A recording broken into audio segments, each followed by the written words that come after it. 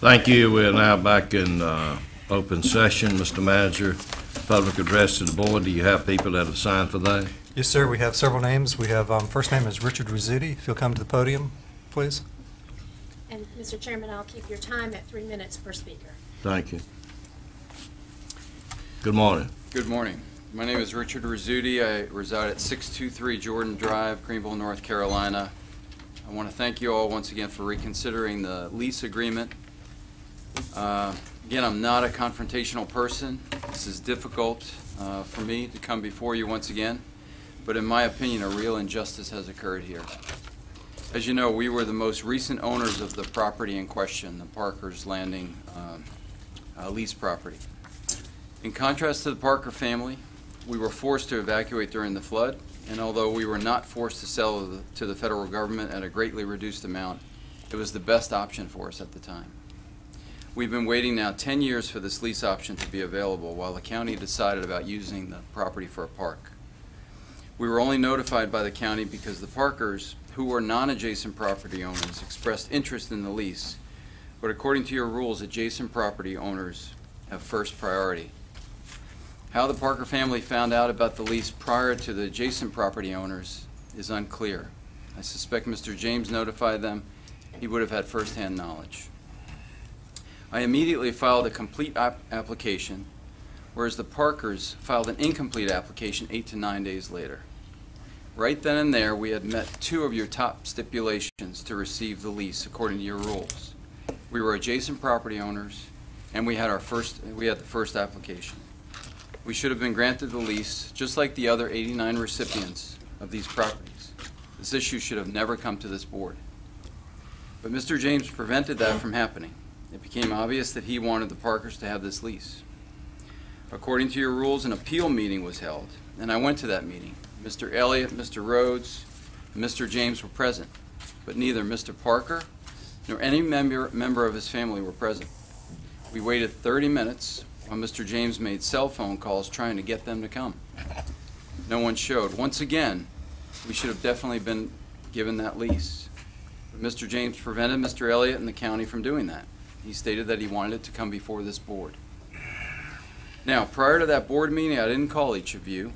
I was advised to take the time and write a letter describing our position for you to review at your agenda meeting the week before. I have a copy of that letter dated July 4th, 2011, and I hand-delivered it to the county manager's office on the Tuesday before your Thursday agenda meeting. It's my understanding you didn't receive that letter. I have literally done everything in my power to obtain this lease. I have met all of your first priority rules, but unfortunately I do not have a Commissioner James fighting for me. This has been an uphill battle. Finally, and also of crucial importance to take note, by granting this lease to the Parker family, you are leasing property with no ready access for them. The easement drawn out on paper necessitates plowing some sort of driveway that ranges from an 1/8 to a 1/4 mile through dense woodland and destroying that protected area. We, however, have a 1/4 mile driveway already paved on our property that continues onto the lease property right up to where our house used to stand. I urge you to consider these issues, review your lease buyout property rules, and reconsider your vote. Thank you, sir. Who's next? Next we have Meredith Rizzuti. Good morning. Good morning. Wife of Dr. Rizzuti. I wanted to take time today because I didn't last time, and I think the history of the land is forgotten sometimes. You heard from the Parkers that they used to live there, and they have history there as well. But I wanted to remind the commissioners that our family were the last ones that were there. And it was a powerful day to leave that house, and you'll hear from the Glennons. But they built that house, and Rich bought it for his late wife, and we raised 2 children there. And they still go and visit that property, and we cut daffodils every spring. And knowing that I had to pick up the phone and call them after the last July meeting and say, sorry guys, they've given the lease to people that haven't lived there in, I don't know, 50, 100 years, and you can't go anymore, was a really hard thing to do. So I wanted you guys to consider that and hear that out. that those kids lost their mom there. That was our first place that we lived after we got married. We left in a boat, yet you are very quickly giving that land for somebody else to use happily. And I just think that those rules were put in place for a purpose and a reason, and the people that walked away from their homes never to return have that priority for a reason. And you need to consider that and think about that. And I sit with these kids here and think they're going to see justice.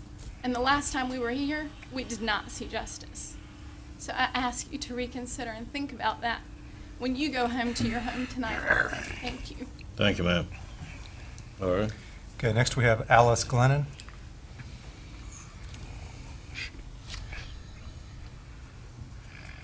Good morning. Thank you for the attention you're giving us today. We did live there before the Risutis, and my husband and I built the house that was destroyed by Floyd, and also designed the road, and I personally planted just about every tree that is out there now. I mean, I know where every live oak is that I put in the ground. I know it's got a name. We spent a lot of love, a lot of time taking care of that land. And we own the property on either side of the land in question now. That the Parkers are trying to get this lease owned. And we were not consulted in any way regarding this. I would just really hate to see the trees that I did plant destroyed. I would hate that fairness was not shown to the Risutis, because I do think they did everything in their power to follow the rules, regulations, and everything designed by our county to protect people like this and their rights. Thank you. Thank you, ma'am. Next. Next we have Tom Glennon.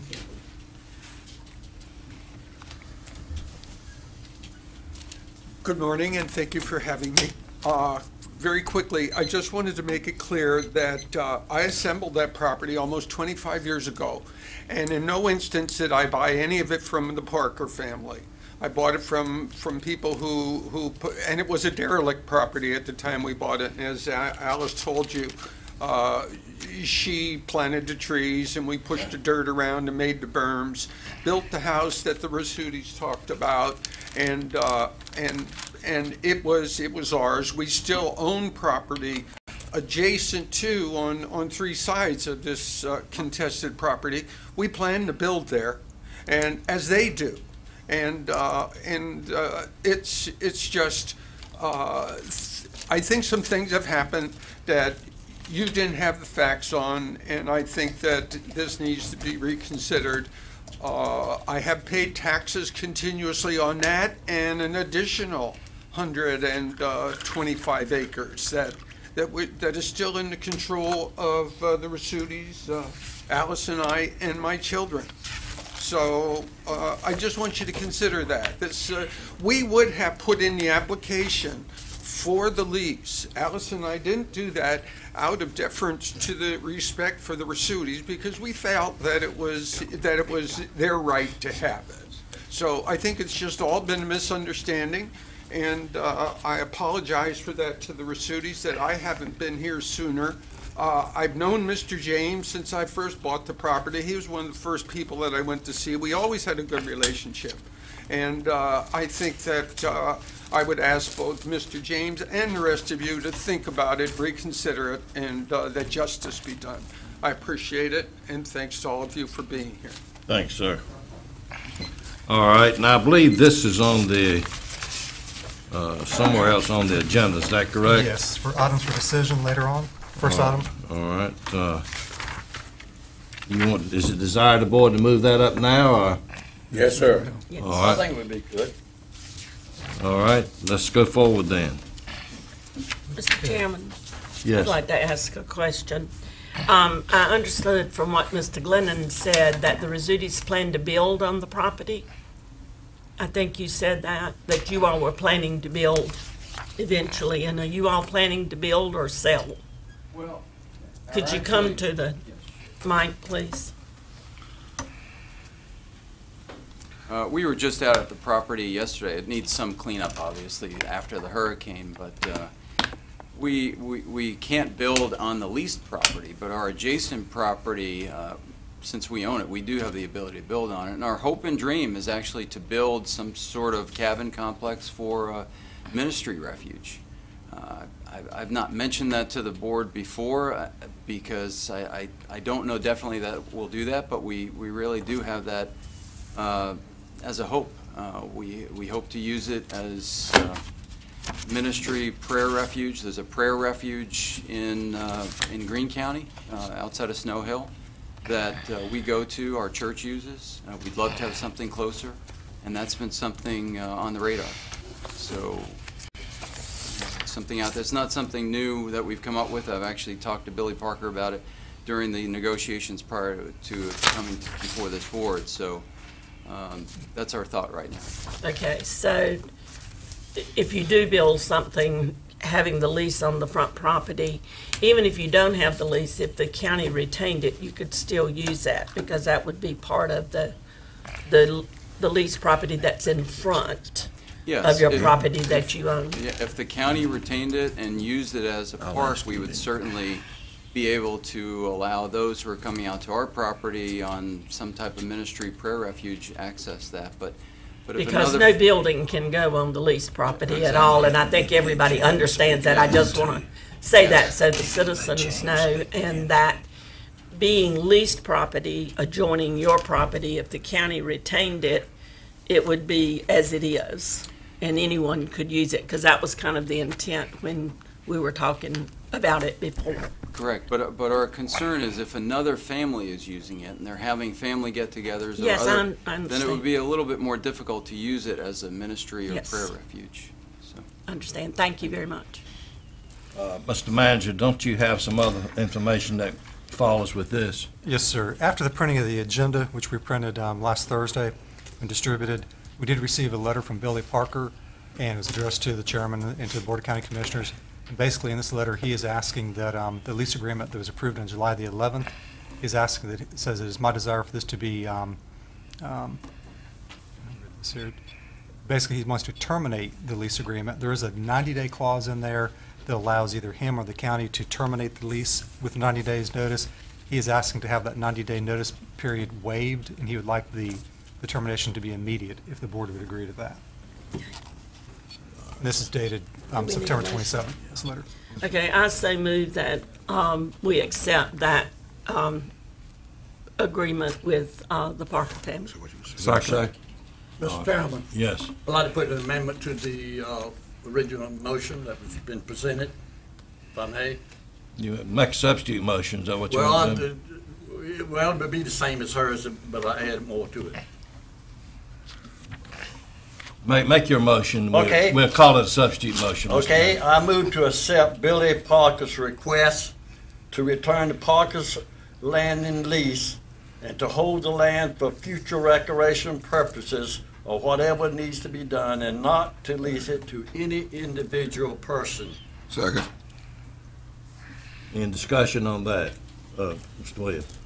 I've given this a lot of thought over the weekend, and I don't understand the purpose of now holding the property when we were going to lease the property. We were ready to move on it, and now we're not. I don't understand that, and I know some of Mr. James' issue with use of the property for the community north of the river, but that's not part of our policy. Our policy is that the adjacent property owners, we get the first option on it, and I think we should stick with our policy.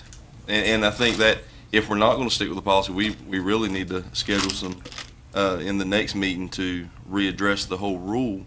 But it just seems we were ready to move on it. We had decided on it.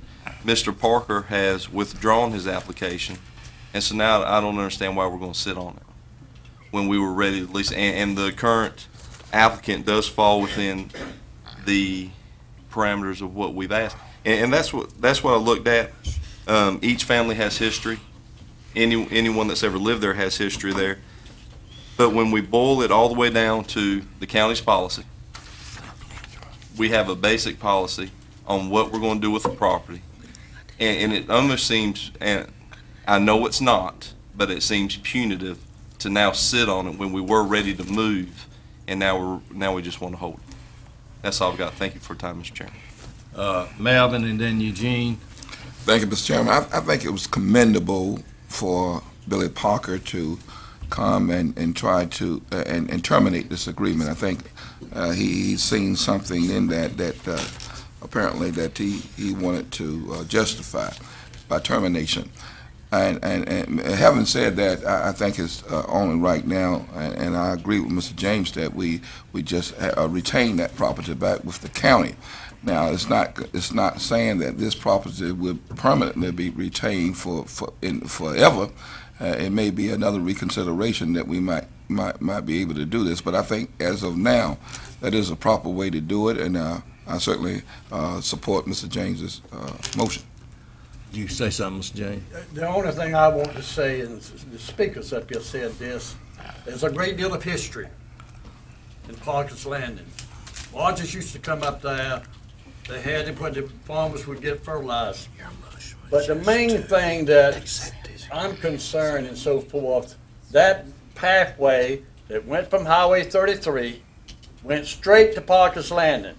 For hundreds of years, people from all around would drive down there. It was a fishing off point that people would go down there fishing and things such as that. But there's no need of me saying that. There is a great deal of history there, and I know that. And this is the very thing that the young lady says that her people or anybody now, if we keep it, it will be open for anybody to go there. And somebody needs to be really in charge of it, and the county is in a position to be in charge of it and make sure that it is protected, and whoever wanted to use it could take and use it. That's all I have to say, Mr. Chairman. Yeah, just a minute. Is James here? James Rhodes? Yes, sir. Will you come up, please, James?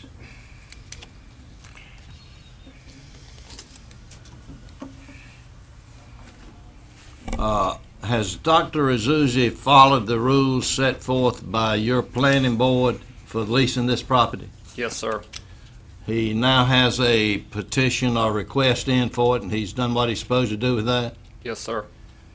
Do I understand it correctly when the rules and regulations said that we were to give the prior owner and adjoining owners first priority? Correct. All right. Anybody else want to ask James another question? I want to just say one thing, and before we vote. Today is the first time that I can recall, I have not been back and looked at the minutes, that we have heard what we heard when we made the decision, or what I heard personally, when we made the decision and giving it to the Parkers, was that we had done something wrong, we had broken the law, we had broken a rule, and that's all I heard in emails and letters and responses. Today, I heard an appeal that I felt like came more from the heart, and heard some other things. And I think you can understand some of the feeling when, I mean, we checked with the attorney, we did not break the law or break a rule. When you put forth a process that you're going to use, and that process, if we don't have to do it because it's not like a law, so it hasn't been broken. And I was raised to follow rules and guidelines, and being an educator, that's what I've done most of my life. But it's not the first time in many situations where a decision has been made that didn't go with the rule, but it wasn't like breaking in or breaking the law. And I think if the approach had been a little different in the beginning, and not so much admonishing the people who were making the decision based on, what they did and what the feelings were about why it was done. One commissioner's name comes up all the time in relationship to this. but there are 9 of us. And I was not spoken to about it at all, but by one person until after it was all over. And in the presentation the last time when the vote was taken, I didn't hear what I heard today from the Rizzutis and the Glennons. So I just wanted to make sure that that was said, that it's kind of a different atmosphere. So Sure. thank you for that opportunity. Just a minute. Dr. Rizzuti, do you want to reply to something that was said from up here? Just come back up here, please. I understand the substitute motion that's on the table regarding the county keeping that property, but there is a significant problem with that as far as public access. Right now, that is an isolated piece of property where the only access to it is through our property. There is an easement, but as I said, that easement would have to be carved out. The public cannot get to it. So if you keep it as a county property, it can't reliably be used unless you're planning on building some driveway that's a quarter-mile long through wooded area that's been drawn out as the easement. And in reference to Ms. Ward, we appreciate all the work you're doing. I have I don't have anything against anybody here, nothing personal. It was just a series of events that we got wrapped up into, and I'm sorry this has occurred. And us too. Melvin, and then Jimmy, and then Glenn. Thank you, Mr. Chairman. I would like to ask our county attorney, Ms. Gallett, what is your recommendation based upon what you've heard? I can tell you from a legal perspective that you're all familiar with what your policy requires. It's been my position that the two motions that are on the floor are both lawful actions. In other words, as I understand the motion that was made and seconded, your original motion is to accept the requested termination effective immediately, and that is a lawful option for you to follow if that's what you choose to do, and to do only that. That would result in the county retaining ownership of the property, and that is lawful. That would essentially return you to the position you were in prior for the last 10 years. The substitute motion that's on the floor is also a lawful motion. It takes the original motion a little bit further and eliminates the ability without further board action to lease the property elsewhere, because that motion involves 2 steps. One, it accepts the termination, and second, it leaves the property at this time in the county's ownership and control.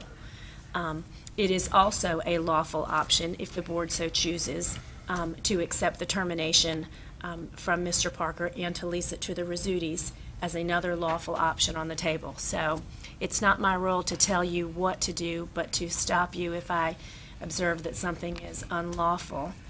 You have a policy in place that may guide you, and you have the ability through a majority action of the board to vary from a policy if you believe the facts support that. And so I hope that answers your question. Jimmy, did you want to say something? All right, Jimmy, and then Glenn, then Okay. Ephraim. Thank you, Mr. Chairman. First of all, I wanted to say that I thank Mr. Parker for his willingness to do the gentlemanly thing here and ask for his lease to be terminated, and of course I support that because that is his request. I would also like to say that I appreciate Dr. Rossetti for his desire to have a place of meditation there. I had not heard that before, but I think that is a great idea. In addition to having it available for those kinds of activities, if someone wanted to use it like a scouting group or a Boys and Girls Club wanted to use it for recreational or for educational purposes, I'm assuming that you would allow that also if you were given this lease. Okay. So then it would be kind of open for the community use, and you would have the responsibility of it. Okay, very good. Thank you. Glenn, and then Ephraim. I just want to address just a couple things. The one about Mr. Parker, no doubt, is a class act, and his family is very important to Pitt County. No matter what side you're on the issue, you can't deny that.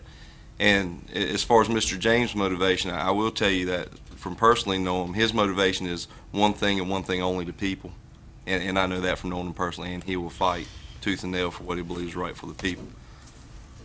But when it comes to the history of the area, everything has a history. The land my house sits on used to be somebody's farm at one time, and people make real estate decisions over time. We have a policy. I think it's our job as government to boil everything down to the least common denominator, which is we have a policy, we have an applicant, we have a previous leasee who's withdrawn his application. I think it's proper that we accept it because he's done the gentlemanly thing, as Commissioner Garris has said, and that we move forward and follow our policy and continue with the lease. And just to make things hard on the clerk and the attorney, I'll make a substitute motion that we accept Mr. Parker's lease withdraw termination, and that we stick to our policy and grant the lease as asked to the Rizzutis, who are the most recent owners and adjacent property owners, if that's proper, Madam Attorney. I'm not sure. Substitute. Unless one of the motions on the floor were withdrawn, we don't, your rules don't allow I'll more than take two away my motions. motion because Mr. James included my motion in his motion, which was just to accept the Parker request. And is the second Mr. to the Chairman. motion also withdrawn? Just a minute. Did you say? Mr. Yeah, Garris seconded yes. your motion. Would I'll that withdraw second that, also yes. be withdrawn? Yes. That then procedurally would convert Mr. James's motion that's seconded by Melvin to the only motion on the floor.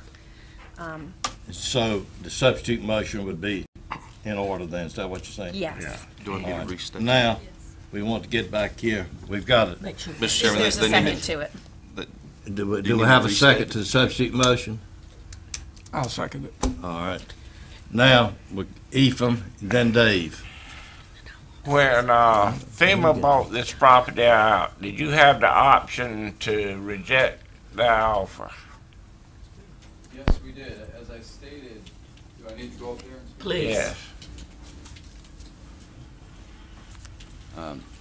As I stated, we were forced out during the flood because our house was filling with water, but when FEMA offered, we did have the option to not accept their offer.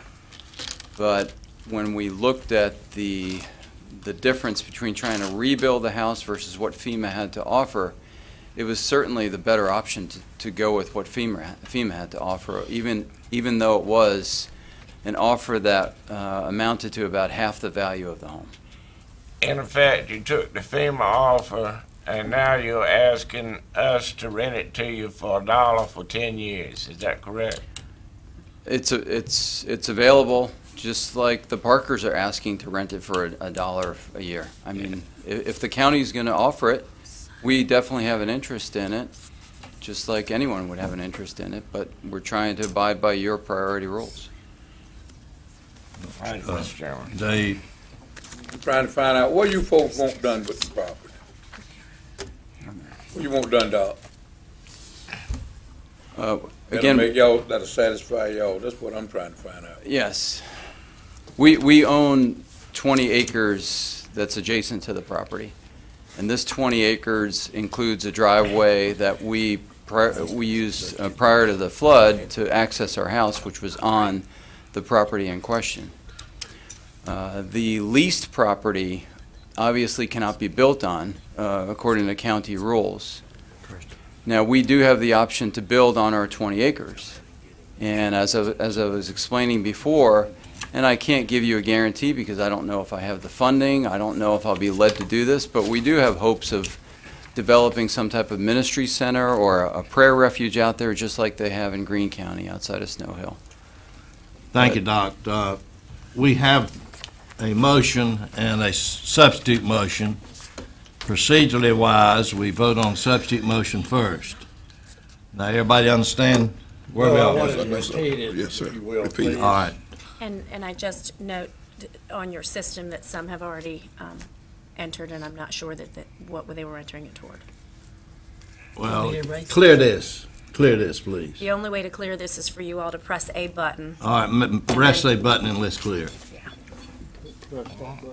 Any button, I believe it said. Any button you want to press and confirm it. All right, now we This- cleared. Yeah. Clear. Mr. James and and Dr. confirmed. Johnson. Mr. James, if you can push one more time.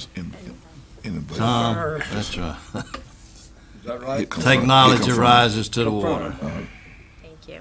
All right, now that's clear. That's now clear. Now we've had them, we want to repeat the motion first, then the substitute motion.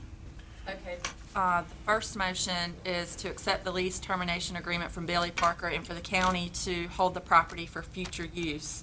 That's Mr. James' motion. Who seconded that? McLaughlin. Melvin?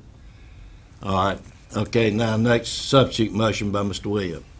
Seconded by Commissioner Yaris, is to accept the termination of the lease agreement from Billy Parker and to lease the property to the Rizzuti family. All right, now we're gonna vote on substitute motion first. Ready to vote? That's your motion. Right? Yeah.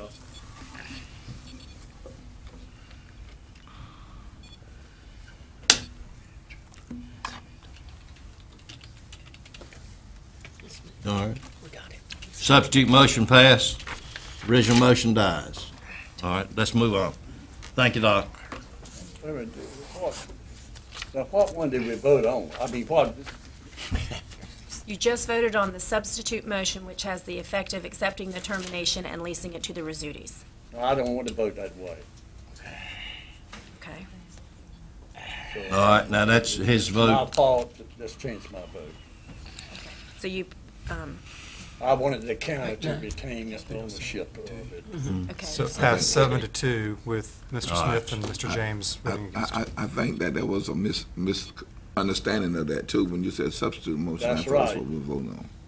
It should have been. Do you what want to should have change said yours was too, the Melvin? original motion. All right, so the vote, Madam Clerk and Attorney, is 7-2, correct? You got it? Everybody in agreement with that? Three. Ephraim said no, 6 to Melvin 3. said no. All right, and okay. But you should state the original motion is what we voted on, not the substitute motion. No, you voted. Your- No, Your Gene, rules of you're- procedure require you to vote on the substitute motion first, then if it passes, then All the right, but anyway, I wanted to.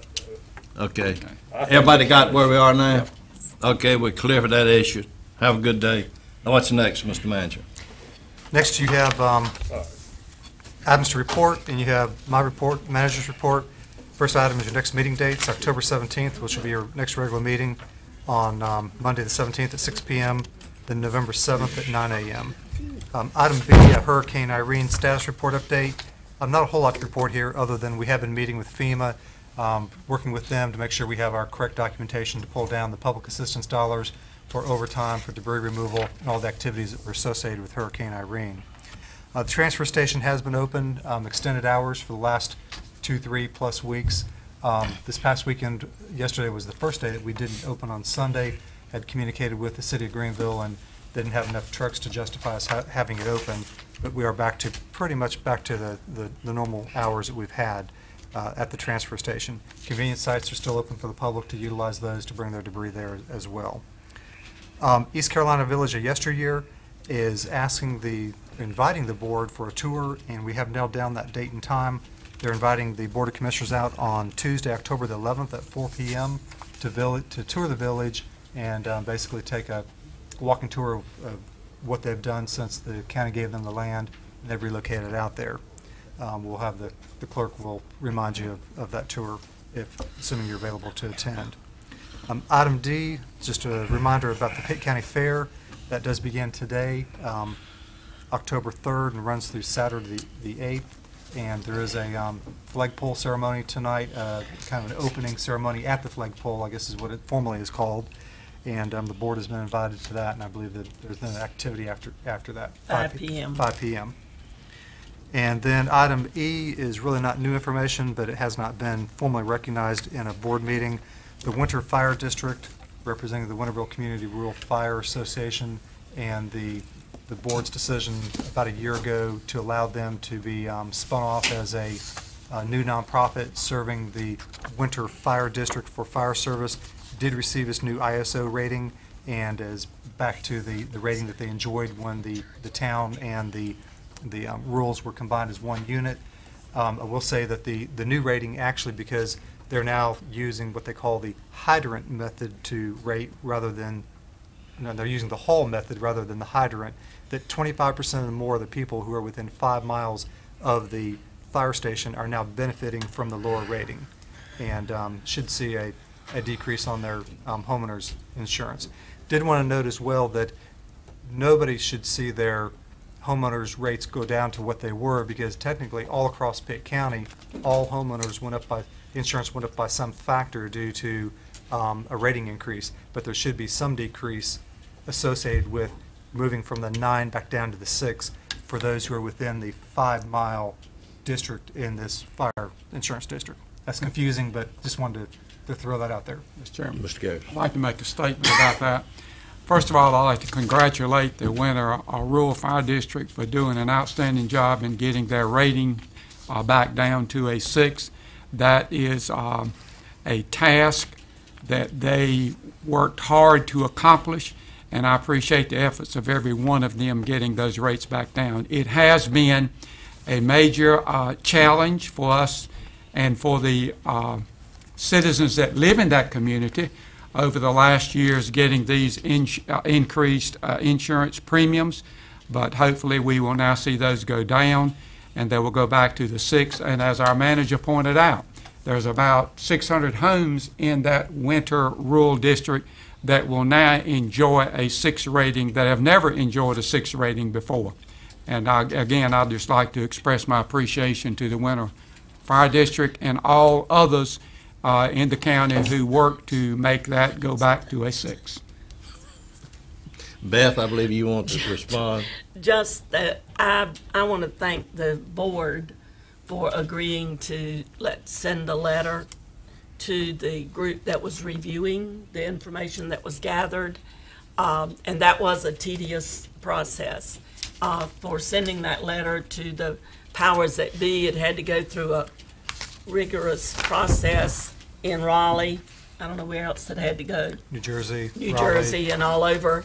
And it came down, 2 weeks ago? And usually they were projecting January. So thank you, commissioners, for supporting that. Anybody else want to comment on that? I'd like to know just what did it do? What percentage did it drop? I've got a lot of stuff insured. I don't. Depends on the insurance. It depends upon who you're insured with, what you're insuring. The rate increase for those people that had rate increases is somewhere around 25, 30, 35% rate increase going from the 6 to the 9. Now again, now that it's changed effective December 1st, any policy that renews December 1st or thereafter should see a decrease. It probably won't come back down that same factor because, like I said, all insurance across all property in Pitt County increased because of the Department of Insurance and the insurance commissioner rate increases that were going on. I think on average, probably all property, as I understand, all property insurance probably increased somewhere around 10% all across North Carolina due to what was going on in Raleigh. So folks, like I was trying to say originally, folks are not going to see their property insurance as their policies renew come back all the way down to the point where it was, but they should see and enjoy some decrease. Mr. Chairman. Yes, sir. There is a table on the Department of Insurance webpage under the Fire Marshal's page, and it has a comparison of insurance premiums on it for like $100,000, and for $100,000, a Class 6 would be like about an average. There are three numbers here, but it would be an average of about $150,000 less than a Class 9. So it is pretty significant. So if you have a $200,000 house, you're talking about a $300 difference. The insurance company is what determines that a great deal. Absolutely. Sure. So absolutely. Those figures you got there, they will vary completely. But they are interviews from 3 different insurance agents. Yeah. It could vary also depending upon your risk and the number of claims you have submitted in the past exactly as well. Right. Sure. There's There's a number of factors. These insurance companies, they can do just about what they want to do. But what I'm saying is all of the people that have expressed concern about their premiums over the last year were told by their insurance agent that it was all because of the Board of Commissioners and this rate change. And you're right, there are other factors involved, and those that have called me with concerns, I've asked them to go back to their insurance agent and have them to break down the total delta, and there was more in it than just a rate change. Yes, indeed. Thank you. Anybody else?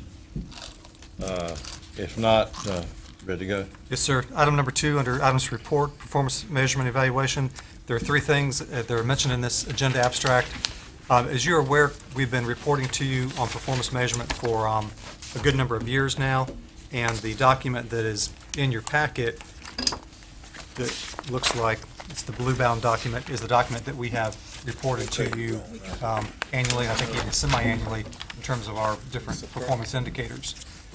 All the work that we've done in the past year is trying to make this document more usable for the board, for staff, and for the public. Because, I mean, this is a good document, but we've got some work to do to make it more user-friendly. And the 2 projects that Melanie's going to talk about in association with this are all groundwork to make this, again, more user-friendly. So, Melanie, I'm going to turn this to you. About 18 months ago, the county received something called a Trailblazer grant, which enables you to work and take this document and create something that you can use publicly, that the public can better understand. And like Scott said, it provides a snapshot. We engaged East Carolina University's Center for Survey Research and Mandy Lancaster to help us do a survey with the community, and then we turned the survey results into focus groups to try and better understand what the community would like to see and what they already knew about what the county did. So also in your packet you should have the survey results and the focus group results. What we were doing was gauging if they knew how we shared our information, if they knew about our website, if they knew about the TV channel, if they knew about the ad in the Sunday or in the Saturday paper. Did they ever notice on the back of their tax bill all of the county information? And what was it, you know, that would help them? The results of this survey now became what you should have here, which is the performance scorecard, which the very first edition, which is this tobacco colored one that you have here, talks about how we took a year to survey the community. We are going to move to the more visuals in revenues and expenditures, and we're going to use this stoplight to talk about some of the goals the departments had and how successful they were at achieving them. And you'll start seeing these when we go out and speak to Rotaries, civic groups, you know, Kiwanis, scout groups, even some of the high school history classes or local government classes. This is what we'll take with us, which will give them a quick snapshot, along with something like our budget in brief.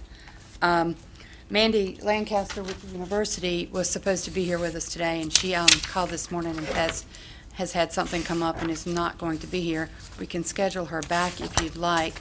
What we heard from the citizens, though, was the more we educate, the better they understand the actions that you have to take. And I think that was the resounding, the more you educate us, the better off we are, the better we are able to support the actions that you take, whether that's cutting a department's services or asking for a tax increase or understanding what revaluation means. So it's been a good year. I think this document is very easy to understand, and this is one of the handouts because, as the manager mentioned, with the fair starting this week, the county has a booth at the fair that will be manned every night by department heads, and we'll actually be passing out the scorecard as part of our presentation this week. Do we have a motion to approve as So submitted? moved. Second. Any discussion? Let's vote. Thank you, Mel.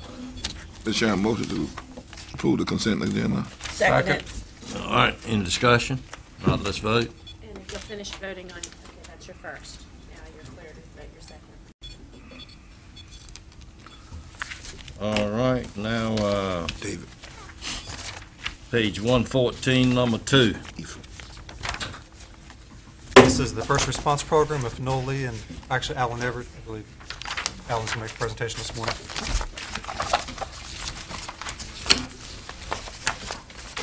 Good morning. I'm here to present the fire response program and ask for your consideration of approval. A desire for such a program was expressed by several county fire departments. As a result of that, a committee was formed to develop guidelines for such a fire response program.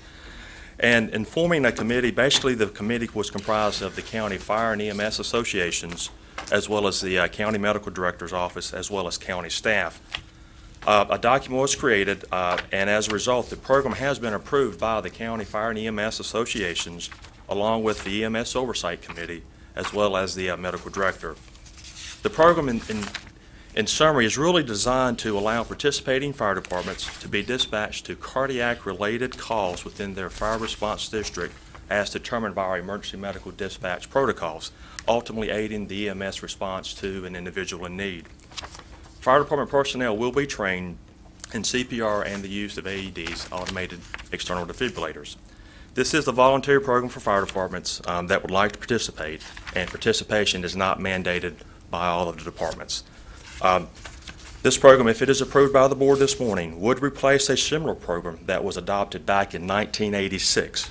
Now, the 86 document was reviewed during the committee's work to create this policy. And the committee found that this policy was in a sense outdated, that being the 1986 edition. So this morning I would ask that you adopt the fire response program that you have before you and repeal the 1986 document. Mr. Garris? Mr. Chairman, I would like to say that I appreciate the fire departments for being willing to participate in this program. It is a voluntary program, so I don't know how many will volunteer to participate, but it is a good program because it improves and increases our EMS coverage throughout the county. So I'd like to make a motion that we approve I this. second it. In discussion, if not, let's vote. Thank you, sir. All right, John or Dave. You got it. You got it. yes, sir. Good morning. I'm here to ask for approval to purchase a new compactor and install a new compactor at the transfer station. We opened bids on September 22nd for a new waste transfer loading system compactor. In your document, you do have the bid tabulations, and I will go through that. Financing for this, finance has been working on the financing of this through the LGC. This will be a loan, that big loan that y'all knew about. My part will be paid out of the Solid Waste Enterprise Fund. I have budgeted that money this year in the budget plus interest, so that is in the budget for this year. Currently, we have a compactor at the transfer station now. It's been in existence for about 16 years. The life expectancy of this machine is about 10 years, so we've gotten 6 years more life out of it than we expected. By the time we put the machine in, it'll probably be, if you approve today, it'll probably be about between 3 and 6 months before the new machine's built and installed and everything. The use of the compactor does save us some money, saves us manpower. We don't have to have anybody tarp the loads. We don't have to have anybody pack down the loads. Trash pickup around the facility is less because the compactor just compacts it into the back of the truck, and then the truck pulls away, you shut the doors, and it's in there and then goes off to the landfill. We allowed the bid documents, the bidders to prepare two different pricing. One to provide a trade-in value for our existing compactor, and one without the trade-in.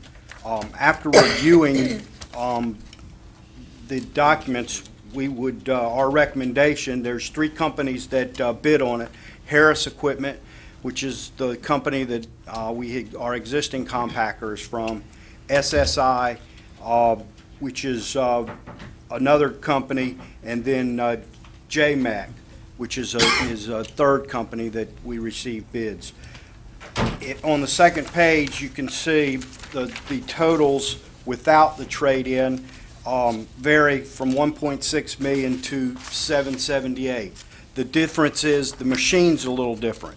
The cheap or the less expensive machine is a newer design.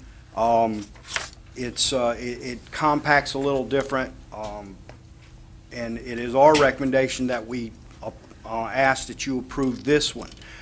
Phil, John, and myself went to go see 2 different machines of this type, in 2 different applications, and we feel very comfortable that this will do what we want it to do. I like it, and it's got less moving parts. It shouldn't break down.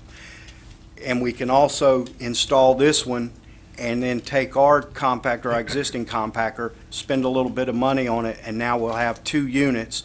One goes down, one needs service, and we can always go back to the other one. I'll be glad to answer any questions. What I would like approval today is that we award the contract for $778,294.29 to JMAC to purchase and install a new trash compactor. John, are you saying that 3 bids were not on the same machine? Well, they're different. Go ahead. The bid documents they're different manufacturers. This machine, our current machine has a real large, it makes one big loaf. It pushes it in the truck. Phil knows where I'm getting to. Maybe he wants to answer. Okay. But you might as well do away with the bid process if you're bidding on different items. That's my point. Are you bidding on specs? Yes. Even on specs, Glenn, that's a different spec. But go ahead. Go ahead. We did have specifications, and these things are built in a factory the same way over and over again, so different people build them different ways. The machine that John has recommended would cost less to build, and it is a lesser price to us, but it was allowed in our specifications. It must be, when you're getting almost for a third, what the other 2 parties were bidding, and that's what was. Of course, I think that's good business if it accomplishes what you want to do with it. Yeah, we do believe that this is the most efficient way for us to go over the long haul. Now, did someone else have a question? Maybe I'm the only one. I was going to say that I was very, very pleased with the testimony of both of these, saying that this $778,000 piece of equipment will meet our needs and do everything we need, because I think we had forecasted about $1.5 million for this project. So anytime we can get a cheaper piece of, or a less expensive piece of equipment to do the same job, then I'm surely in favor of that. I think we've already talked about this as a board, and we've included it in our capital expenditures, so I'd like to make a motion we approve it. I second it. All right, ready to vote? Any other questions? I have a question. All right, Ethan.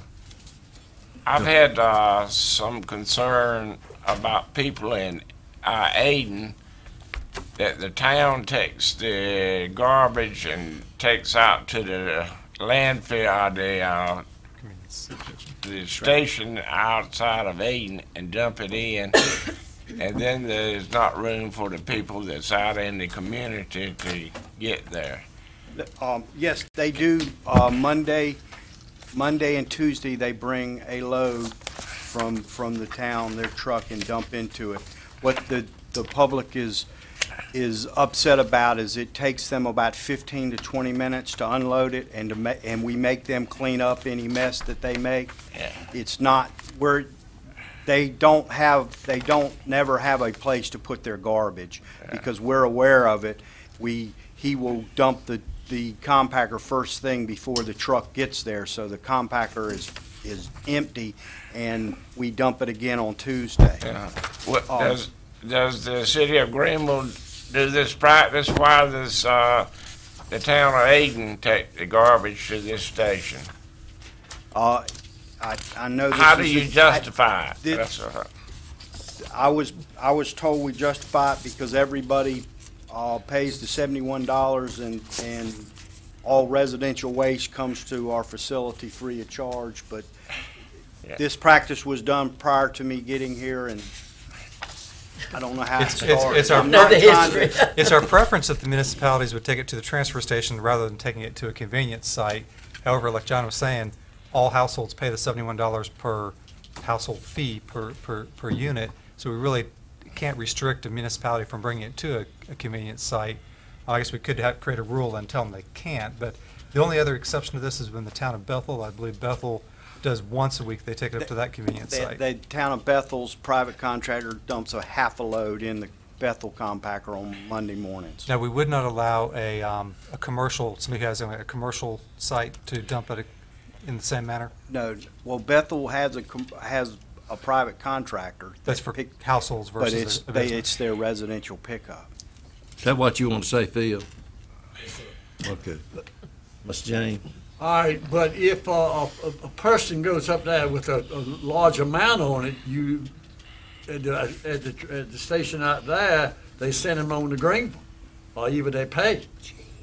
The only time they should be sending them to us is if it's construction and demolition debris. So they can come up there with a pickup load of Yes, a sir. big truck. And They I've told had- us, I thought that if it was a large truck, that they had to carry it to Greenville. I've had conversations many a time with the site attendant that make sure that they allow them to dump it. If they've got a huge 19-foot, 20-foot trailer Okay, full of all right, garbage, yes, they that's can. good. That was one of the complaints. All right, do want to approve this as presented? Are we already passed? Moved and seconded, have you? Yeah, we I thought- have, we voted. That's- Oh, All right, I'm on my next item then. Okay. Thank you. It's- Number 4, Dr. Morrow. You're going, you've got, You don't look like Dr. Moore. Good morning. Good morning. Mr. Chairman, for good or ill, I'm filling in for Dr. Morrow today.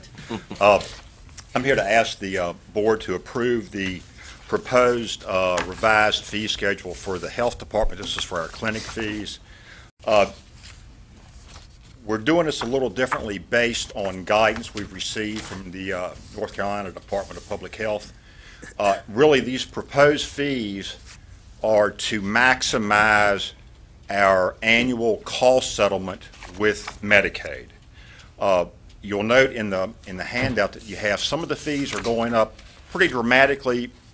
That's not many. Most of them are going up a few dollars. A few are actually decreasing. But this is really to maximize our annual Medicaid cost settlement number. We pulled in almost $700,000 last year from our Medicaid cost settlement. The new criteria, to maximize that cost settlement, we need to have our fees set at or above our cost as determined by the Medicaid cost settlement of a prior year. Typically, we would try to bring fee adjustments to the board during the normal budget process. However, we didn't get the information from Medicaid, from the state, about our calculated cost of service until mid-July, and actually didn't get the report until, I think, in August. So we were precluded from bringing this to the board during the regular budget process. And I'll be happy to attempt to answer any of your questions. any question? Dr. Johnson? No question, I move approval. Second. All right, any further discussion? Not, let's vote.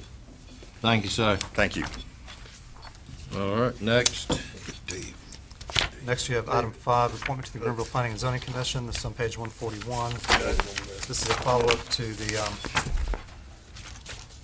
meeting in which Brian Smith was appointed as the regular member. He used to be the alternate, and now you need an alternate on Greenville's Planning and Zoning Commission. Mr. Chairman, I'd like to move that we appoint Brian Smith, who is the alternate presently, and advertise for the alternate member's seat.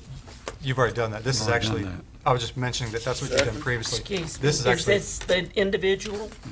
the people you have on the applicant interest list, We went, Wanda Harrington oh, yes, and I'm sorry, George I did Caraway look at that. are 2 eligible. What's your preference? One from District 3 and one from District 2. I don't know either one of them. Who are they? Wanda C. Harrington in District 3, as Mr. Garris mentioned, and then you have George Caraway, District 2. I'll move that Wanda Harrington be appointed as our alternate. I do happen to know her. All right, sure. Any other? If not, ready to vote?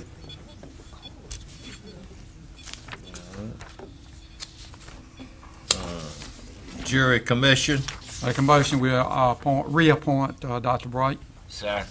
no others, we'll vote. All right. Child prevention team, Make a motion, we appoint Detective Chad Suggs to that position. all right, ready to vote?